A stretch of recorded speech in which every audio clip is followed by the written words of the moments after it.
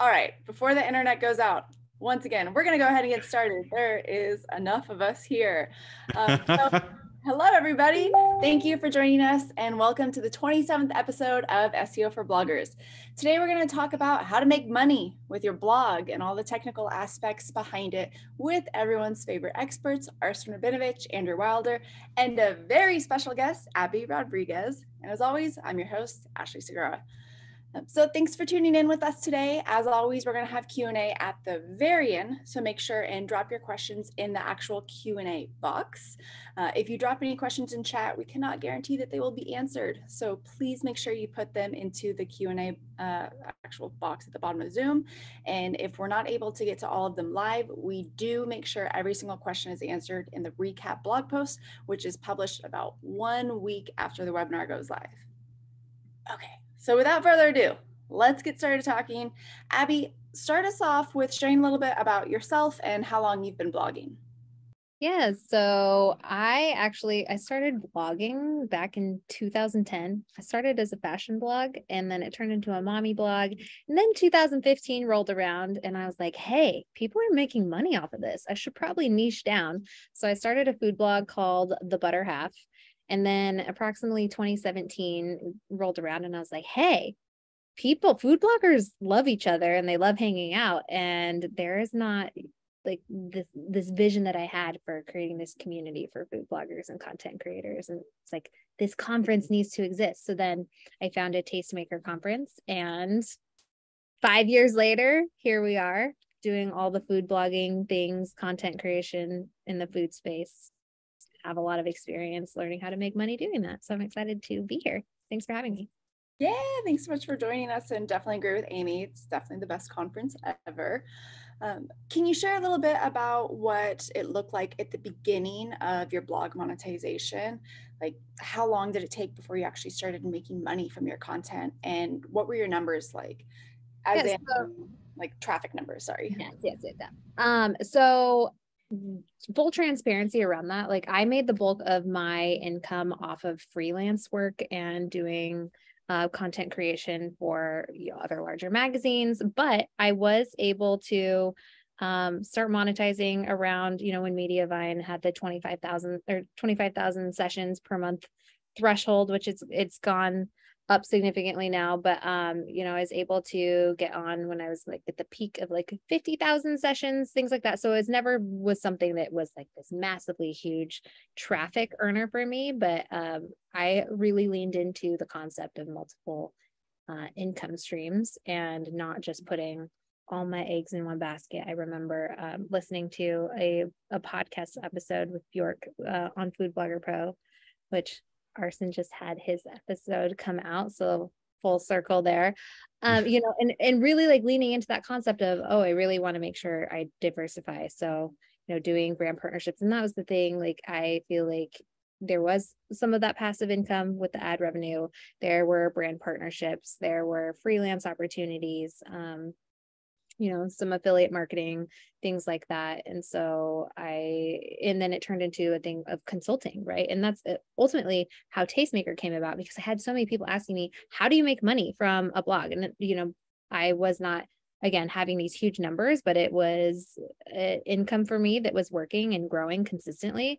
And so I realized there's actually a lot of value and money to be made from education and events in the food space too. So that's where that started. How long was it that you were starting to make money from the actual content itself before you decided, okay, I need to have multiple incomes? Like, this isn't just going to be my only income? Or was it right away that you were like, this is nice, but it's not something I can rely on 100% right now? Yeah. So I actually started making money in the process of when influencer marketing became a thing, before it was even called that, in, I would say, like 2012, the 2012 to 2015 years of doing partnered work, brand partnerships, things like that.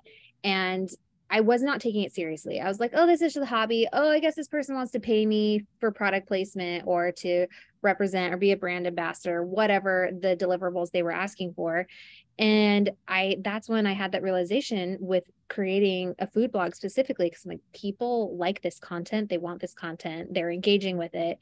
And that 2015 was the decision when I was like, this is my job. I'm going to make this my career, right? And it really was more than anything, I think, a mindset shift. So it wasn't so much numbers as it was like, I am going to do this. And then I feel like that held me accountable to invest and move the needle in those ways that would help me get to the point where I wanted to make X amount of dollars. So yeah, I would say that in terms of the actual food blog side of things, though, it happened pretty quickly because I already had those existing relationships that I just simply I funneled into food content. And I came back to these people and was like, hey, this is what I'm doing now, right? And really trying to focus on as much as I could with SEO, but like that was not a big thing for me. I didn't know a lot about it, and I went through the whole Casey audit and all of that, and had been down that path too. And that definitely helped a lot in terms of just trying to focus on SEO and being able to qualify for media buy and get on that way. And you know, it's still like a consistent thing. Like I abandoned my food blog for 2 years during the pandemic and really to hone in and focus on Tastemaker, and now trying to resurrect it and implement new strategies, you know, so that ultimately I can still come back to the community and say, you know, food blogging is not dead. It's not at this thing where it's oversaturated and you can't do it because everyone's doing it. You know, it's existing almost as a case study for myself in 2022, 2023, 2024 to be like, hey, I started these practices doing this and look how much the growth has happened there. So while I could say, yes, it took 2 to 3 years, it depends on your goal. Well done. Well done. I love that you mentioned that, you know, even as in a saturated market, there's still so much opportunity because there's a lot of new bloggers who tune in and just have a really hard time with, okay, well, where do I start? How am I really going to take off? How am I going to be different? And you really narrowed yourself in and got rid of all the other verticals and niched down. And that's such a great strategy. Arsen, from a technical standpoint, where would you even begin to ensure that your blog is well positioned for monetization? Right. So, you know, from a technical standpoint, you want to watch out for a few things.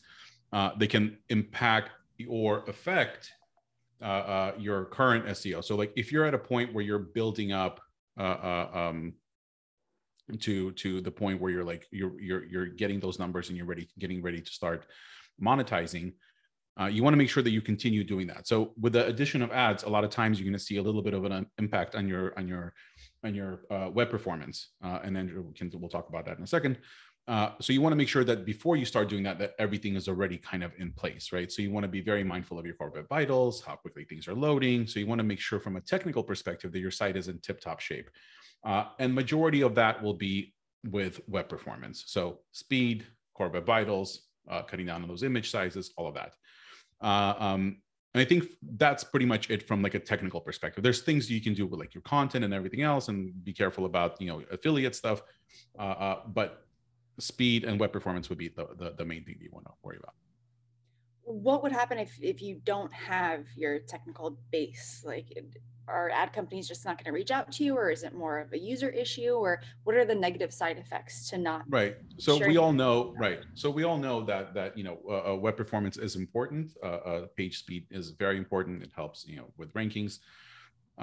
If you already not doing so well and you layer in the ads, and let's say you're working, I'm not going to name the ad network, but there's certain ad networks that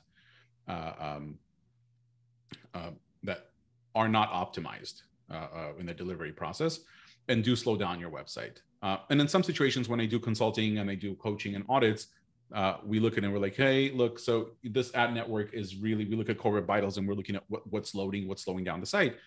And we can look at it and say, look, you know, the very little money that you're making with this very, you know, not top shelf ad network that you're with right now, while you're waiting to go to the bigger players like MediaMind and AdThrive, is really harming you. So the money that you're, the few pennies, the few dollars that you're making through these ads is not worth the damage that you're causing through web performance to your ability to rank and gain more traffic. That makes a lot of sense. Andrew, on the technical aspect still, what are some plugins that you'd recommend having, or are there any technical features that you should have enabled?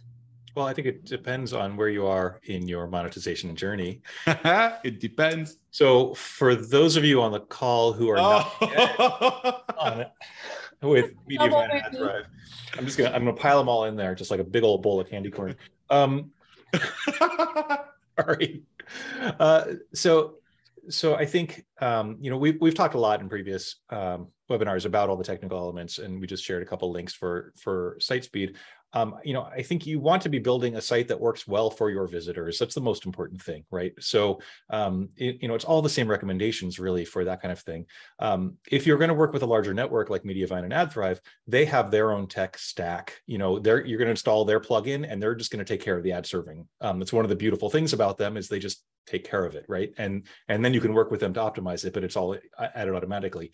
If you are trying to monetize before that and you're trying to DIY it, you can use certain plugins to help with that. You could start with AdSense. It's a real simple tool to just drop in, an ad tag.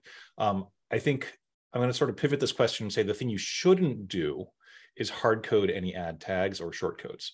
That's a big mistake I've seen people make. So if you are literally like writing a post and inserting the code for an ad into a post, that seems really convenient and easy. But once you do that on 50 posts, and then you decide you're going to Mediavine, you have to go back through and remove all those tags.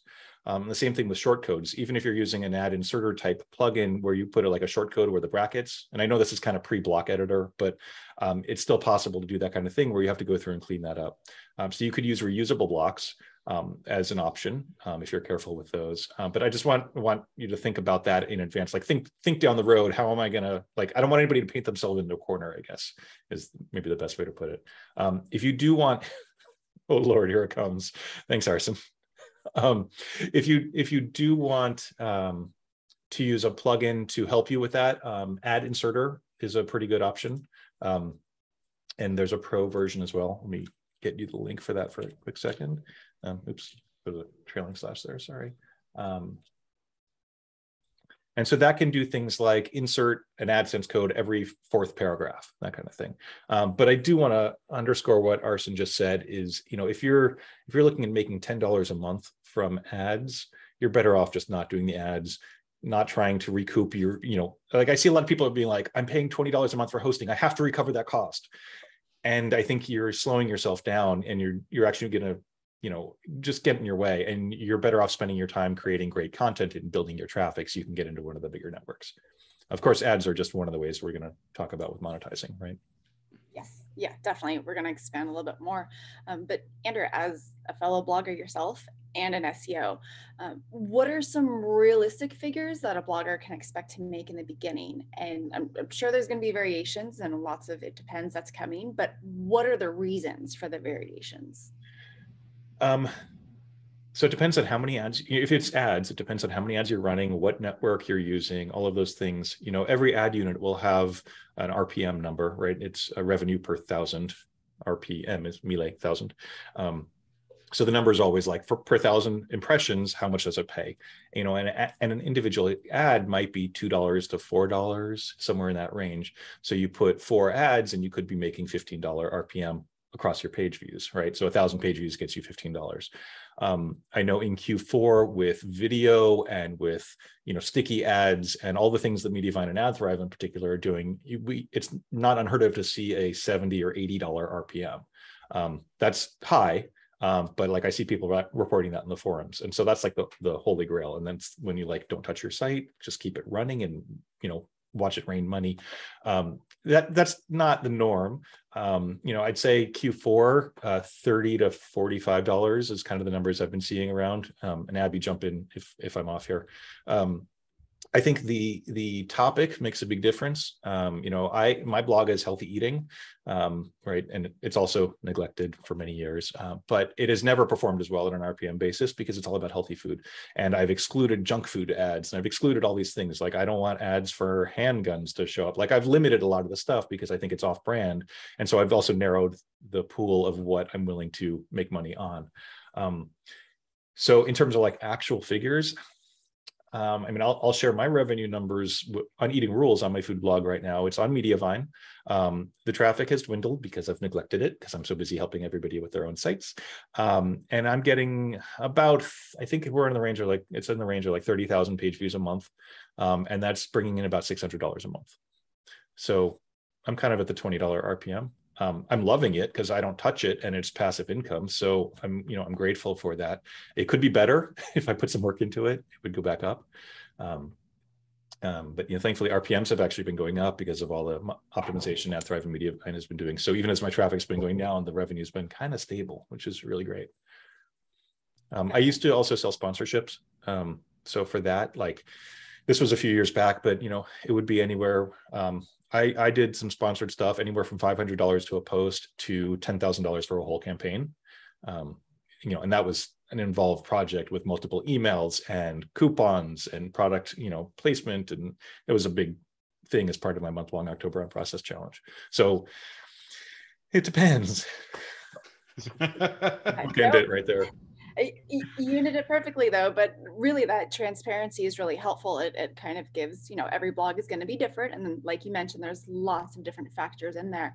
But you started to touch on brand sponsorships, and Abby, that's definitely your specialty.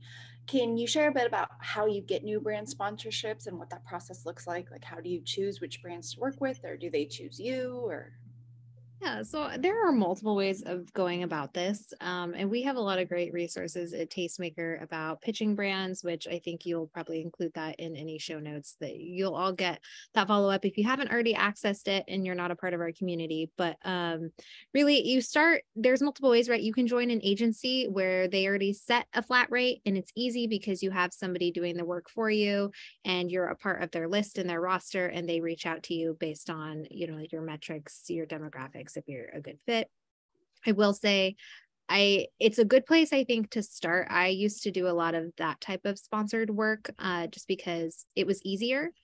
Now it is more of a custom tailored one-on-one approach where I'm vetting the brand and really honing in on their values, if it aligns with what I'm doing on my site, if it's something I actually use, right? Because I think there needs to be a lot of transparency around that. It's easy, I think, when you see somebody offering you a lot of money, but you're like, oh, that doesn't really fit. I think everybody has at some point in their career, if they do sponsorships, compromising, I think, like the ethics of that. Like, am I doing this just for the money, or is this the right fit? Right. And I think that comes ultimately down to the whole conversation of user experience. Like, this doesn't make sense. Like, you need to make the right choice and make the next best decision there. So that's something to like look out for. But in terms of like getting the brand sponsorships with those people, I mean, it's a whole process of a pipeline, but identifying them, finding them on LinkedIn is a really good strategy.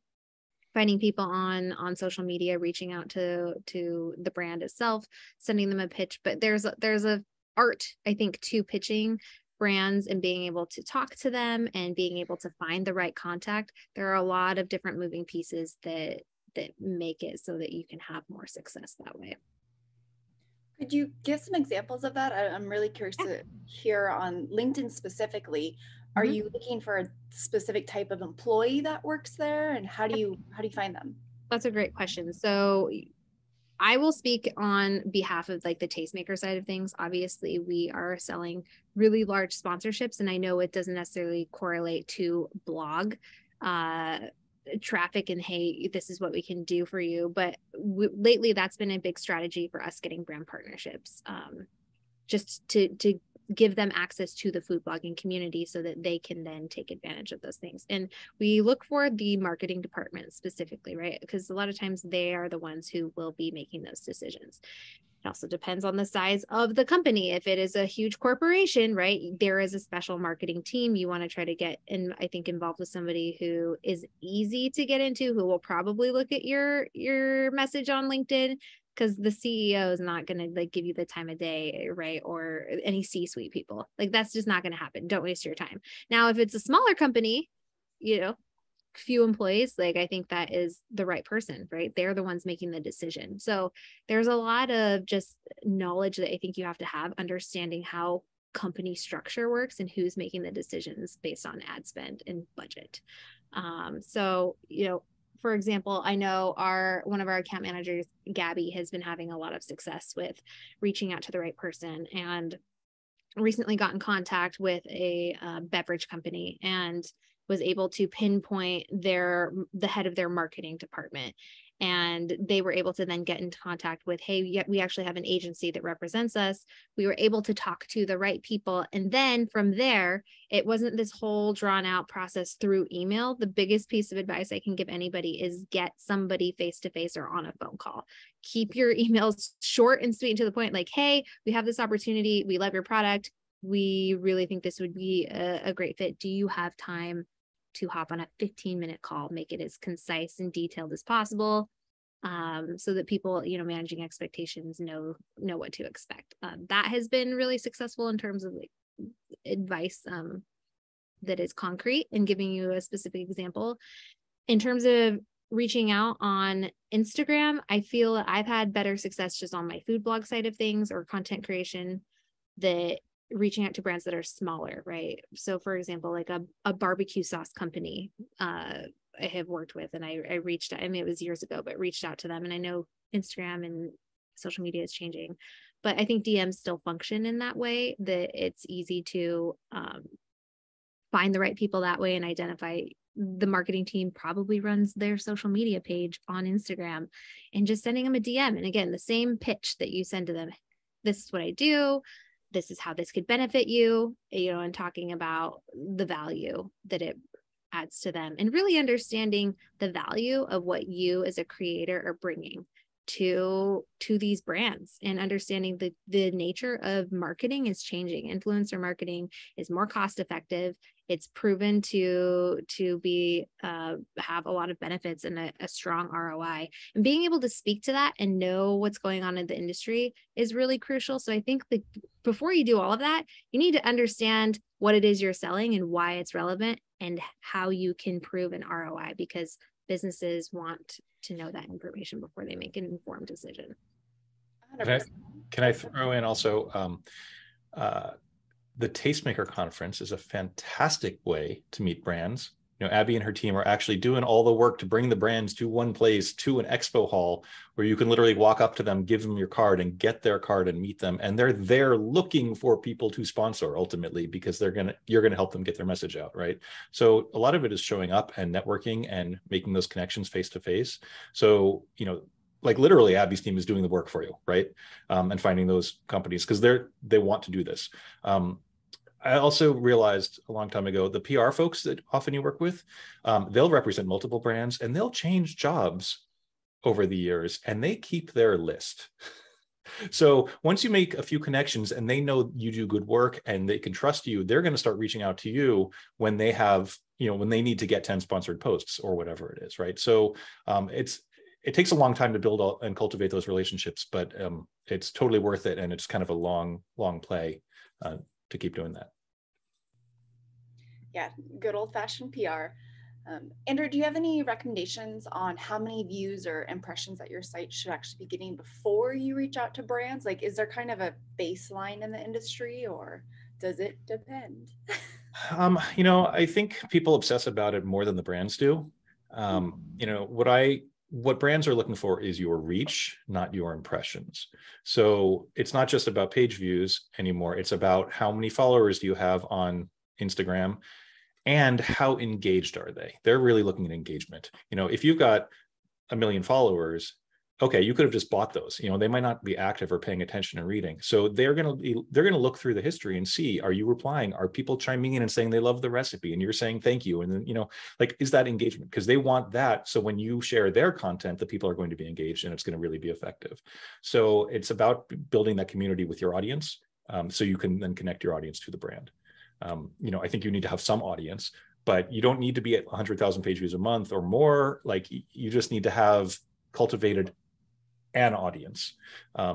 And if it's small, you might be, not charging as much, but you might be working with smaller brands who are trying to break into a specific niche, right?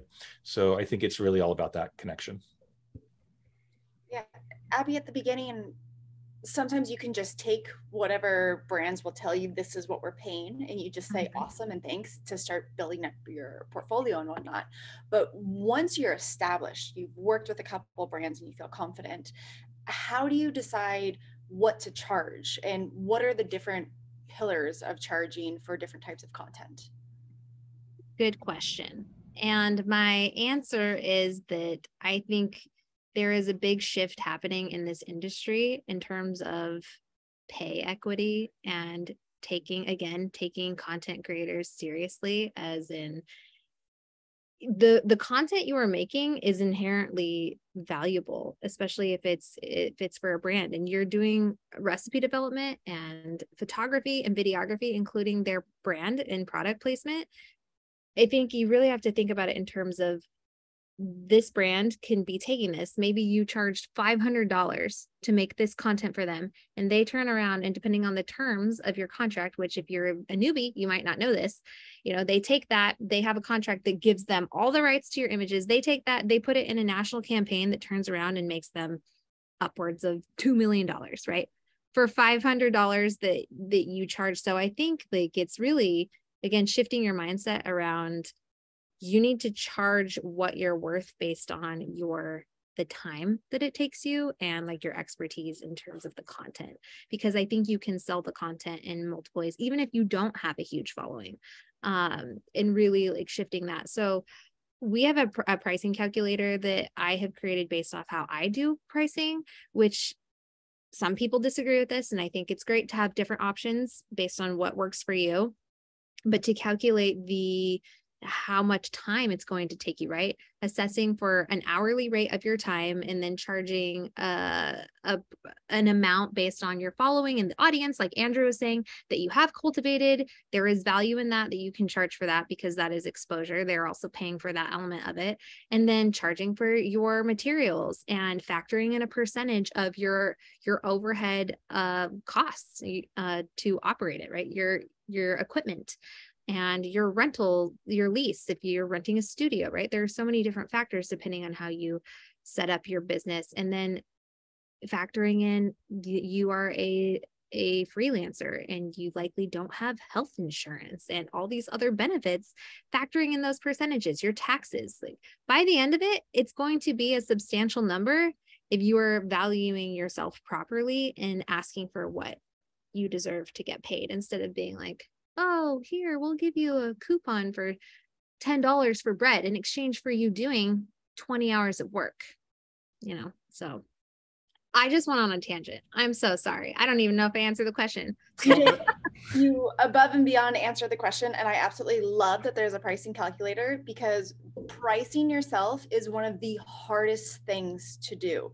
We always undervalue ourselves and our time. And unless there's an example or an industry standard out there, a baseline is just really difficult to come up with. So the pricing calculator is fantastic. The link for it is dropped in the chat, but don't worry, it will be in the show notes, in the blog post recap as well. Can I just say a note about pricing? I'm sorry to interrupt again, but someone very wise once told me, the more you charge, the more you're worth. If you're charging too little, you're sending a message saying, hey, my work and everything I'm going to do for you isn't actually worth that much. And so you're doing yourself a disservice, and you're saying, don't hire me. And the brands you want to work with are going to want to pay the rate because they know what you're worth, and they want to, there needs to be that mutual valuation there. So just keep that in mind. Having said that, if there's like a $500 stand mixer that you really, really, really want, do the post and get the stand mixer. Totally. Like that's okay too. Don't do it for a loaf of bread, but I used to do posts just because I wanted the product, and it was. What's wrong with bread? At least two loaves. But you're right. We all say you can't get paid, through exposure, right? And so you don't want to make that a habit, but if you're just starting out and that's a great experience, I think that's okay, but you just have to know that that's what you're doing it for, and that's why. Yeah, and not to expect anything different. That makes sense. Andrew, kind of switching back into the technical side of things for sponsored content. Okay, so you've created the content, you're posting it on your website. Let's call it a blog post and a video for example purposes. What do you need to have on that blog post? Do you have to say that, hey, the brand's paying me for this? How do you say that? Yes, you have to say that. Sorry, my doorbell just rang very aggressively. Aggressive doorbell. It's very aggressive. I'm not going to that. Can you hear that? It's still going. Anyway, sorry. Yes, legally, you need to do this. So if there's any sort of financial or compensation, even if you get a free loaf of bread, you need to disclose that it is sponsored content. You can get into legal trouble if you don't. It's also just good practice, and it builds trust with your audience. So it's a win-win. The requirements are basically you have to say, this is sponsored, I received this. You don't have to say how much you received, but if you got paid, you can say I was paid to post this, or it's sponsored. You need to communicate in that in some way. And you have to say it before any links or any reviews. You can't just bury it at the bottom of the post. So that's very important. Also, technically, from a Google perspective, this isn't a legal thing, but it's an SEO thing. Any links on that page in the content need to be tagged as no follow or sponsored. If you don't do that, Google may penalize you. So you want to make sure you do that. The other thing I'd suggest, and this is just here's a bonus tip for those of you on the call. In your contract with them, put a minimum amount of time that you're obligated to have the content on your website. You could say this post will be up for at least a year, right? But you want to have some sort of end date in there that they agree to. So that way you're free to remove it after that time has elapsed. Because if you don't do it, you don't know how long. Like I've got some sponsored content that 6 years later, I'm like, I really want to delete this, but I don't know if they're going to get pissed at me, So have that in the contract up front. And if they want it to be 2 years, you can negotiate that. But that should be something that's known up front to prevent issues later. I think Abby wants to add to that. I'm raising my hand on that. I think that's one of those things that you can upsell, right? That you can say, as this post grows and gains momentum, it's going to get more eyeballs and more exposure for you. If you want, come up with a minimum. I have a 3-month minimum policy. If you want a year, if you want 2 years, whatever, you should be charging for that. Who's at your door, Andrew? I think it's Casey. I don't know. I'm hoping Maddie just grabbed it. But. Candy corn delivery. Does it make sense to say after a year remove that content? Like, do you actually find yourself wanting to remove that content, or are you creating that content to where it still aligns with your brand? And this could be Abby, Andrew, either one of you, but you both kind of just touched on this concept. So I'm just really curious why you would want to delete it. Is it because it's advertised? For me, it's because I had a lot of giveaways. This was like 2011, 2012, where giveaways actually helped get a lot of traffic.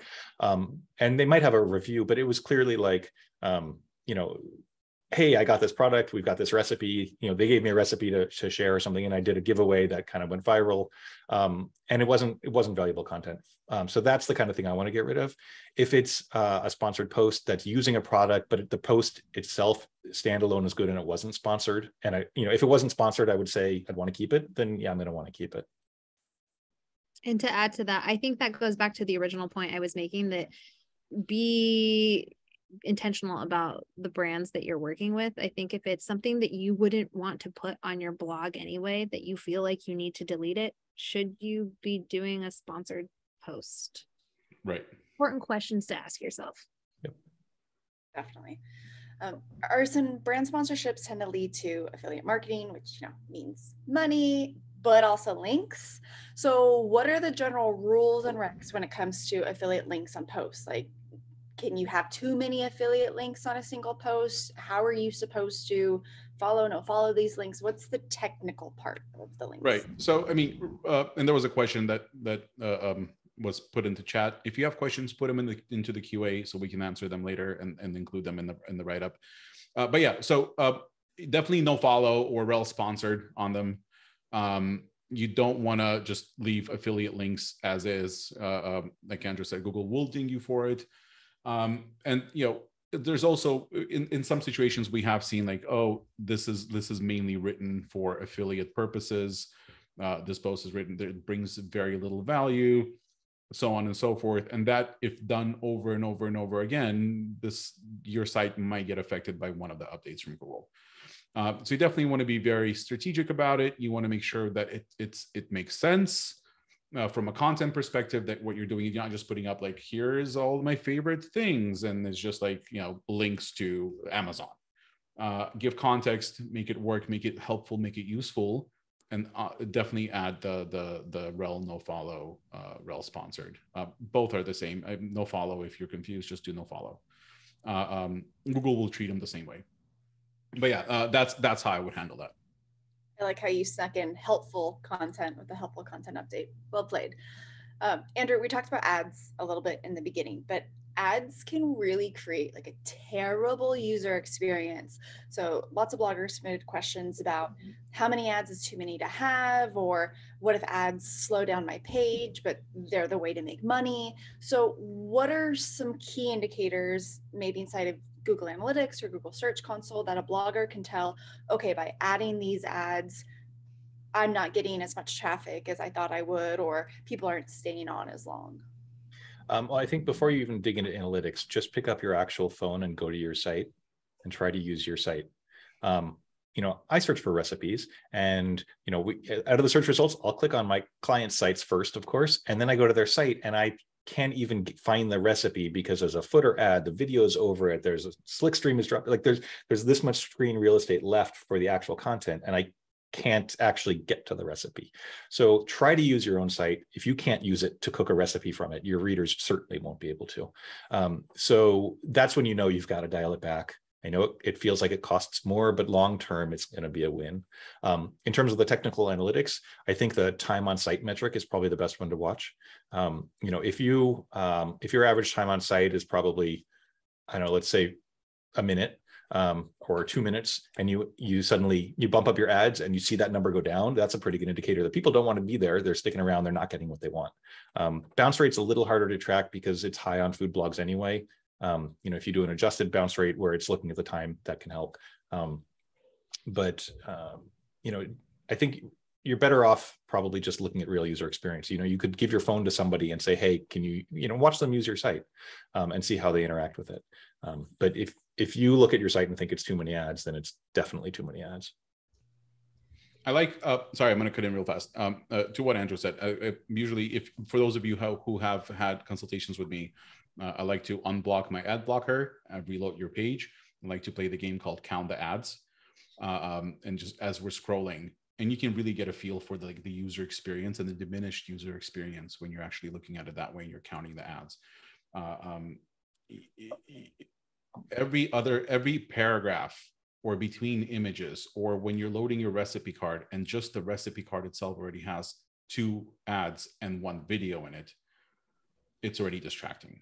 It's really bad for user experience. And I have seen improvements in performance when you start cutting down those ads, performance from web performance perspective and from positioning and ranking, because Google is aware of those ads. Google understands how many ads you're loading in there.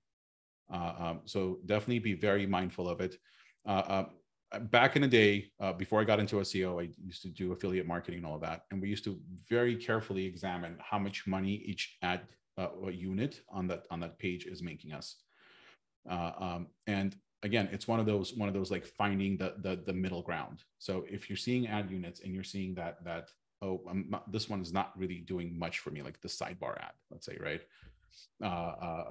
Get rid of it. It's causing more harm than good. You're not making that much money from it, but it's slowing down everything.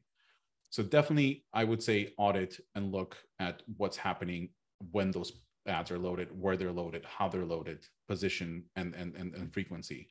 And the more of that you do, trust me, you'll start making more money because you're not going to be filtered out by the algorithm as much. Because you said the word audit, I have to ask, how frequently should you actually perform that exercise, and how much time? I mean, look, it's one of those things that you've optimized that you look at. I don't know how frequently people look at their like AdThrive or Mediavine dashboards and see what's happening there and how granular you get into it. When this is all I used to do, I used to get very granular, and I used to check it every week just to make sure that it's all making sense.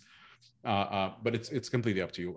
Unless you're seeing issues, I wouldn't necessarily go crazy with it, but unless you're seeing issues and you're seeing declines, definitely be very on top of it. Yeah, okay, that makes sense. That's a good rule of thumb. Andrew, I've got to ask, and I'm going to give you the hard question. Oh, Mediavine or AdThrive? It depends. Who do you like? Who's better? What should bloggers do? they're both good. They, yeah, no, I know you're going to want more answer than that. I do. No, they're both good networks. The trick is, I think they approach things a little differently. They're philosophically differently. And so the thing to remember is an ad network actually works for you. You don't work for them. They're they're an agent for you who is getting you money, and they're taking a cut of it for their services. So I think a lot of it is who you want to work with the most, who you trust the most. If you like their approach to ad serving, if you like the tools they give you, it's not just the RPM. It's really hard to tease out who makes more money on RPMs. When every site's a little different. So I for as many people as I've heard say, I moved from Mediavine to AdThrive and I made more money, I've heard the opposite. And it really, unfortunately, it's hard to compare apples to apples on that because things are always shifting, right? And if you change on October 1st to another ad network, you're going to earn a lot more money on that new ad network because it's the beginning of Q4 and it's only going to increase over the next few months. So the timing of the moves makes a big difference. I've heard anecdotally, they both play a lot of tricks where if you tell them you're leaving and you have 30 days, they'll bump the ads up to make it look like you have more revenue right before you leave. I don't know if that's true, but I've heard people repeatedly say that. So there's some shenanigans that can happen. I think ultimately the best way to do it is look at them as a business partner and a collaborator, and to decide who you want to work with the most. And so you should have some conversations with them about that. I will say from a technical perspective, and I'm probably going to get in trouble for this, we have a harder time with layout shift on AdThrive compared to Mediavine. That's a fact. It is possible to pass Core Web Vitals, be in the good range for Core Web Vitals on both networks. It is harder for us with AdThrive. We've worked with them a lot. And their ads, they're shifting more. And so Mediavine has made that a bigger priority and done more. It's not a huge difference, but if one of your goals is to be in the good range for CLS and LCP, actually they're both fine for LCP. It is a little harder with AdThrive, I will say. And I actually have data to back that up. But again, doable on both. So that's not reason to switch. Like, I don't want to hear from AdThrive that I told everybody to switch to Mediavine because of that. So don't say that. But I'd say go with who you're comfortable with. That was a great answer. Thank you for Immediately regret answering questions. It's okay. Right. It over to you, Arsen. Okay, so have you, Arsen, ever seen a case where working with an ad company actually negatively affected a client site? So look, yes, but so as I said earlier, when we at the beginning of the webinar, the delivery mechanism for the ads could potentially not be optimized, and that could cause a lot of web performance issues. I've seen improvements when those ads or that delivery process was removed from a site, and that improved the positioning and traffic and everything else. So again, it's one of those things that you have to pick your battles. Either you're going to make a little bit less money, improve your web performance, and then qualify for these better, more advanced networks that pay better, have better technology, better delivery, or you're going to struggle with web performance and continue to make very little money with not so top shelf ad networks. Again, not going to name any names, but it's who the top players are. Totally. That makes sense. All right. So we're on to our final question. So if you have not dropped a question that you'd like answered in the Q&A, please do so now. There's also 14 questions already in there. So if you see any that you'd love to know the answer to, you can actually hit that thumbs up button, and then that will bring it to the top. So when we're picking what questions to answer right now when we go live, those are the ones that we're going to address first. Last question is going to you, Abby. I mean, this episode is all about making money from your content. So aside from brand sponsorships and aside from ads, the two things that we talked about the most, how the heck can you make money from your content? What do you recommend? I think it's a matter of, like I said before, identifying what skill set have I developed as a creator and how can I monetize that?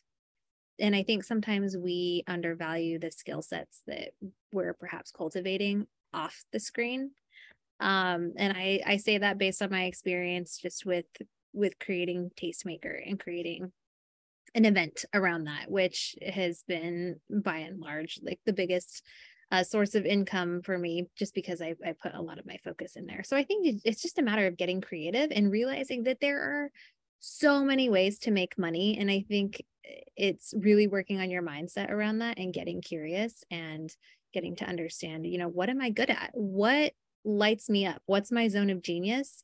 And try to figure out how you can incorporate that into your blog if it makes sense. But I've seen so many food bloggers go and start out with a food blog, and then they end up building, like a huge food photography company, or they start an agency, or they realize they're really good at the organizational stuff and they become, a digital marketing manager or a VA, or start an agency that way. And so I think just don't limit yourself and be just so myopic in the one thing, and be open-minded that way.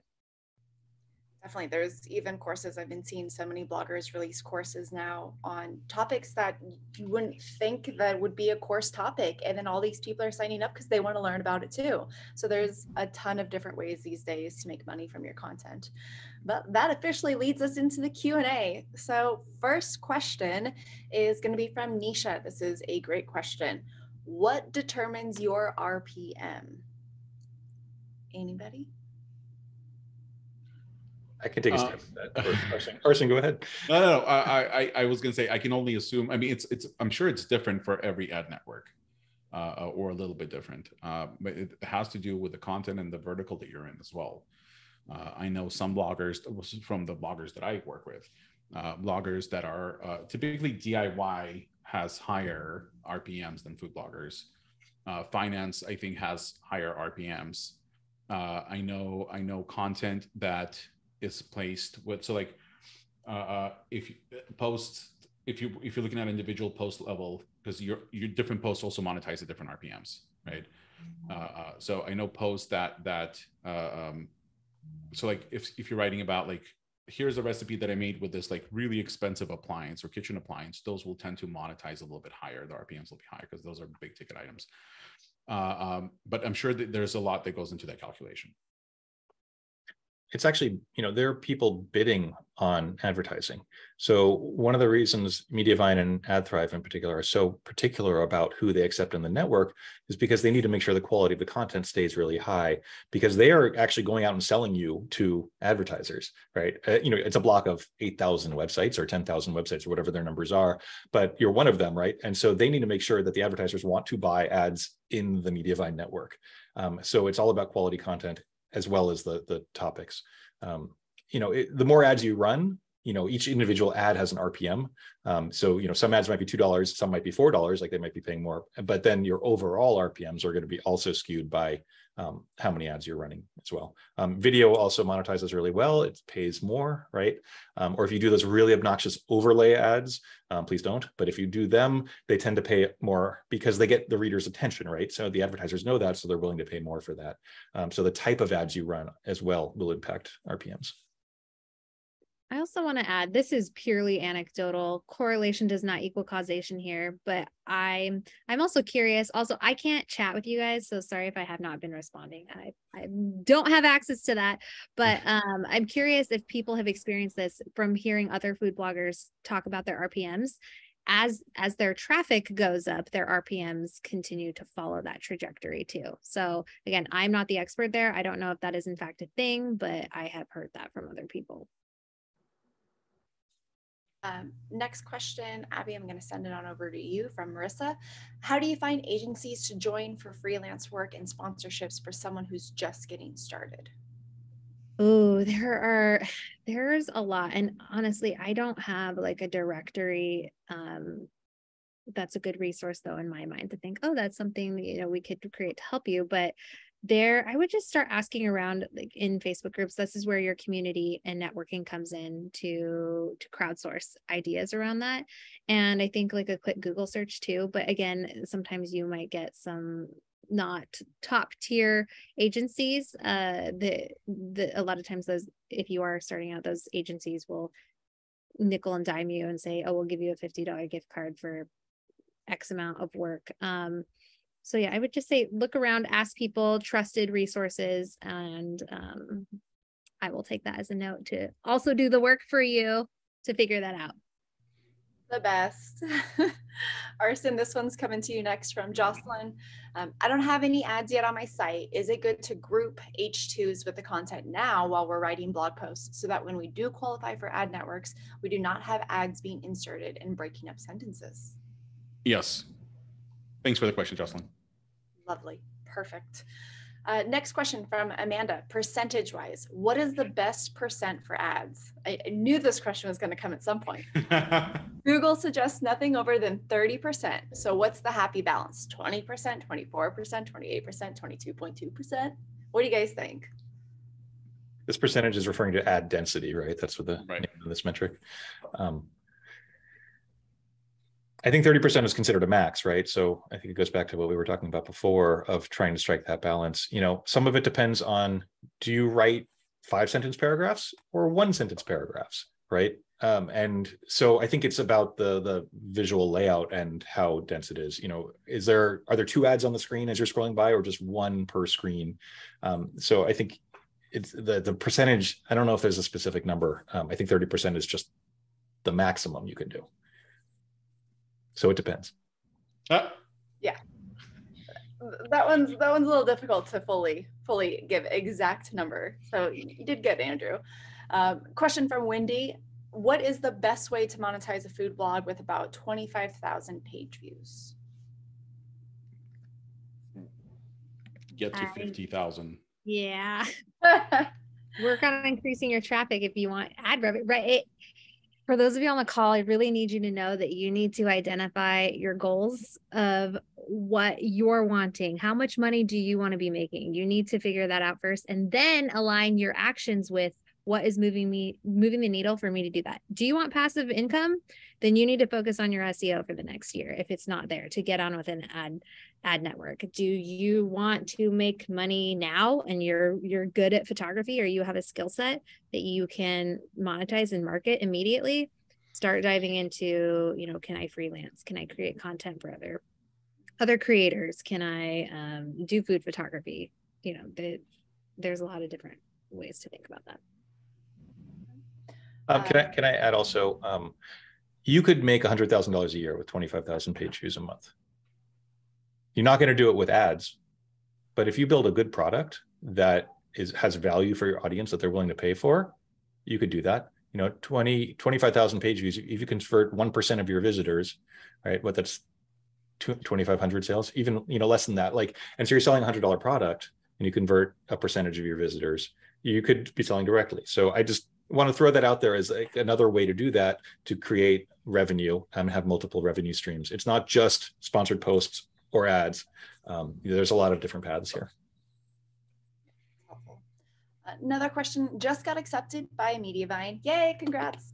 Is there a guide on best practice for myself and users on how to manage the ads? Abby, do you have anything at Tastemaker for this, or is this a potential new content guide? So I would like to also, for purpose of ethics, Tastemaker is sponsored by Mediavine. They are a presenting title sponsor. So, and I also have been with them forever and have a loyalty and love for them. And we don't have anything directly, but I will say that their team is incredibly helpful. If you go to their website, fill out, their contact form or chat with them, they're really prompt in getting back to you. Also, if any of you want any resources, you can always reach out to me and send me an email too, and I can connect you that way as well. Perfect. And Abby, if you don't mind chatting me your email, I can drop it into chat so then the attendees have access to that. Arsen, this question is going to you. I think you fairly addressed it, but should Amazon affiliate links also be marked sponsored in addition to no follow, or did you mention only do one? You don't need to do both, just one. Is there a preference? It's the same thing. Google will treat them exactly the same. As long as you're annotating saying that this is a link, this is a monetized link, right? Like I'm making money through this. This is not a link that I am referencing another piece of content as a citation, or it's like basically saying like don't pass any value from my page to this page, right? But yeah, rel no follow or sponsored is fine. Either one. You don't have to do both. Can I piggyback on that just to clarify a point earlier? Because David asked about this in the Q&A. When I said you have to make all your links no follow on a sponsored post, not your own links. Links to the sponsor need to be the ones that are no follow. So your internal links can still be do follow. That's cool. It's just anything, Google doesn't want to see you trying to game the system, and somebody paying you to put a link on their site is gaming the system, so that's your way of saying, no, I'm getting paid. So it's not, I'm not trying to pull any shenanigans. And generally you should probably don't no follow internal links. It's not a good practice. Also, total non sequitur, apparently the doorbell was UPS, and they really, really, really needed to have a signature. So that's what was going on there. What'd you get delivered? Yeah. What was it? I don't even know. Sorry, Maddie didn't tell me that. So hoping it was somebody sending wine. Yeah. Okay. Amy just wrote wine. I'll report back next month. We clearly know you just a little bit. All right, so the final question, I know there's still questions in the Q&A, but don't worry, they will get answered in the recap blog post that gets published a week later. But final question, Arsen, if you could please clarify this. Can you please explain what grouping H2s with the content means in relation to the question that was asked earlier? What does it mean to group your H2s? So like essentially breaking your content up into sections using the H2 so that it's not like all the paragraphs are kind of squeezed together. Gotcha. Okay. So I think that might be referencing also, like, I know some of the ad networks, you can wrap sections of things in an empty div tag, and they will put ads inside a div. So that way the ad will go like above the next section, but so you'll have these blocks. That doesn't mean put the entire section into an H2 tag. Right. So it's just don't wrap all of it in an H2. Right. Wouldn't that be great? An entire paragraph as an H2? No. Oh. Don't do that. Immediately realized. Okay, well, that wraps up today's episode. Abby, Andrew, Arsen, thank you so much for joining us today and sharing all of your wisdom. Again, we will publish the recap blog post next week. You will get an email with a link to that. Otherwise, you can always go to Top Hat Ranks blog and it will be posted there. But have a great rest of your day, evening, morning, and thank you everyone for tuning in. Did we do a group picture already? We did like 5. Oh, great. Thank you, Abby. Awesome. Thanks, everyone. Thank you for having us. Bye. Bye, everybody.